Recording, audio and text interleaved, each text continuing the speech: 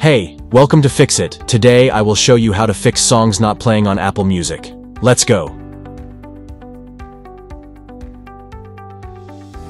First of all, open up the Settings app on your iPhone. Then scroll down a bit and tap General. After that, tap Software Update. If an update is available, download it and install it.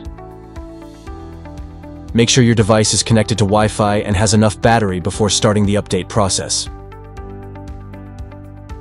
After the update is complete, try playing a song on Apple Music again to see if the issue has been resolved. If it didn't fix your issue, come back to this exact settings page.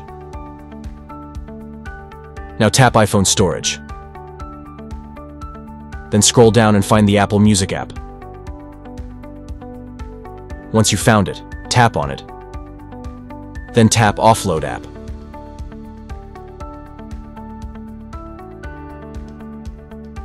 When you offload the app, only the app itself is removed while retaining its associated data like your downloaded music library. Then tap Reinstall app, reinstalling the app. This provides a fresh installation, which may help eliminate any software conflicts or malfunctions that were causing playback problems.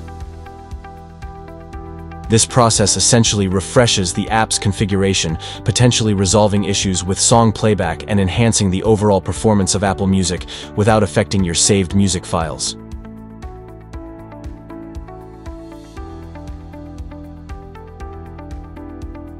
Thanks for choosing Fix It again.